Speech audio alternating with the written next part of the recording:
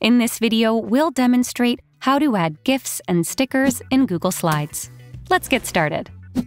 To begin, open your Windows 11 device or Mac. Then launch your preferred browser. From there, search for Google Slides and open it in your preferred browser.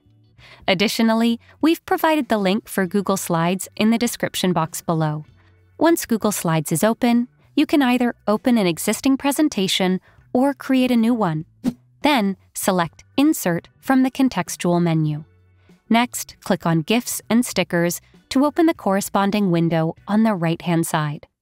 Furthermore, you can search for GIFs and stickers by entering relevant keywords at the top. Once you've entered a specific keyword, you'll find the filter option at the top right, allowing you to choose between GIFs and stickers. Voila! GIFs and stickers have finally been incorporated into your presentations. This video is your ultimate guide to adding GIFs and stickers in Google Slides. Now, subscribe to Guiding Tech and discover one of these videos curated especially for you.